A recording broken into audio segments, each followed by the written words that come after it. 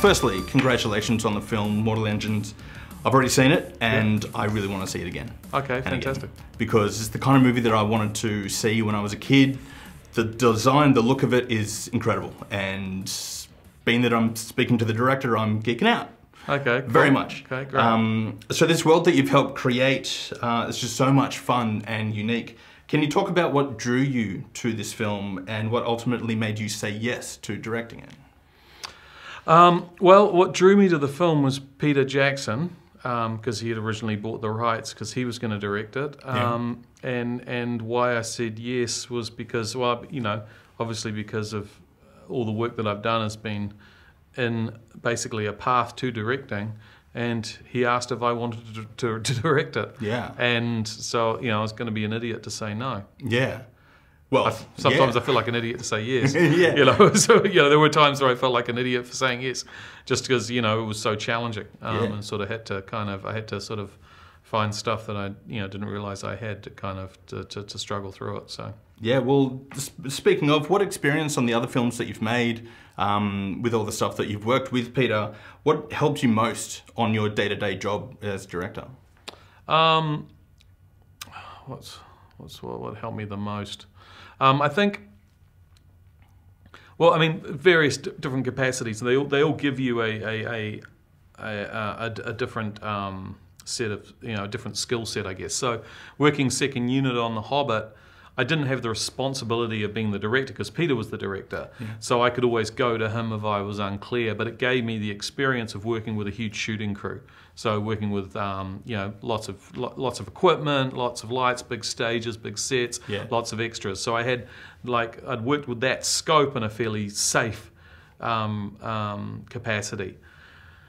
And I sort of used to joke about this, but you know, I told people that, and it was true, that then I went and made a low-budget short film with, you know, 3 actors and some animals, and I'd never felt so much stress and pressure on that. I felt way more on that than I did on working second unit on The Hobbit, because you were suddenly, you know, all questions ended with you. You had no backstop. You had no one to go to behind, and so that gave me at least an understanding of, right, that's what, you know, that you need to be on top of everything, because you know the buck stops with you, and so a combination of that was, you know, combination of both those things was very helpful going into, you know, directing this. But still, nothing can prepare you for this. It was jumping into the stormy ocean. The biggest deep end ever. The biggest jumping into the fires of Mordor. Yeah, jumping into the fires of Mordor. But I had Peter, and I had Fran, and I had Philippa, and the whole crews that had worked with them and me before on their films, and so that was all a very big, you know, a nice big cushion. Yeah, awesome. The cast is one of my favourite parts of the film. What was it like working with all them? Well, I mean, though they're all wonderful. I mean, they're all wonderful, but they're also wonderful characters that you know that Philip wrote, and were, you know, beautifully adapted by Peter, Fran, and Philippa.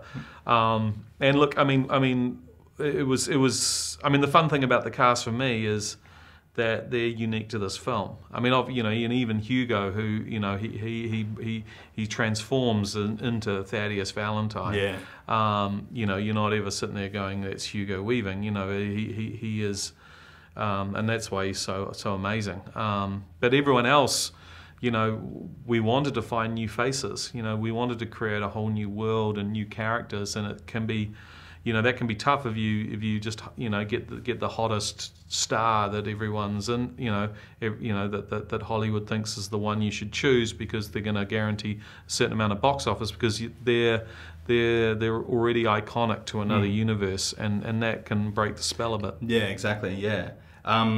So I've got a quick fire round for you. Yep. One-word answers, as short as possible. They're going to be kind of random, so just something a little bit more fun for you. Is Die Hard a Christmas movie? Yes. Was your wedding ring the basis of the One Ring in Lord of the Rings? No. Superman or Batman? Batman. Who would you be, tractionist or anti-tractionist? Anti-tractionist. And who would win in a fight, King Kong or London? Oh. Yes. Oh. Yes. Oh. I just love the idea of King Kong trying to destroy the heck out of life. Yeah. Oh no, that's a good point. That's a great question. Oh, I gotta say Kong. Kong? Yeah. Awesome. God. Nice work. Anyway, thank you so much. Hey, my pleasure. Yeah, No worries. That was a fun one. Yeah, Thanks, mate. I was 8 years old when my mother died. She loved traveling the world and digging up the past. He used to visit all the time. Now one day, everything changed. She'd found something. Something he wanted. He would have killed me too. But I got away.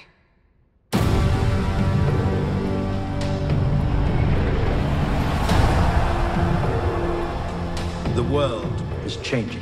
Predator City incoming! Nothing can stand in the face of this. We are London.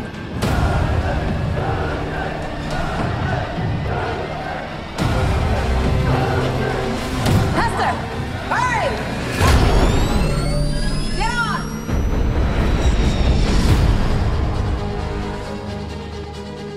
Before she died, your mother told me she was afraid of Valentine. And that if anything should happen to her, that was to find you. That you could stop him. She could be a problem if she's anything like her mother. Keep it safe. What happens when you find Hester Shaw? I will kill her.